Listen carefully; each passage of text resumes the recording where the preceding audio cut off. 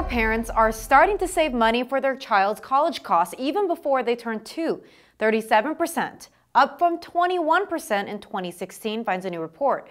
Fidelity Investments says part of the reason for the increase is parents expect their children to take on a greater share of college costs. Parents want their children to set aside nearly $15,400 by high school graduation, about $3,000 more than in 2016. But parents aren't having conversations with their children about saving for college. 40% of parents with sophomores or older haven't talked to their kids about chipping in for college. Fidelity leaders say their study is a wake-up call for parents to communicate with their kids about saving for college. For Retirement News Today, thanks for watching. Brought to you by the Miller Group.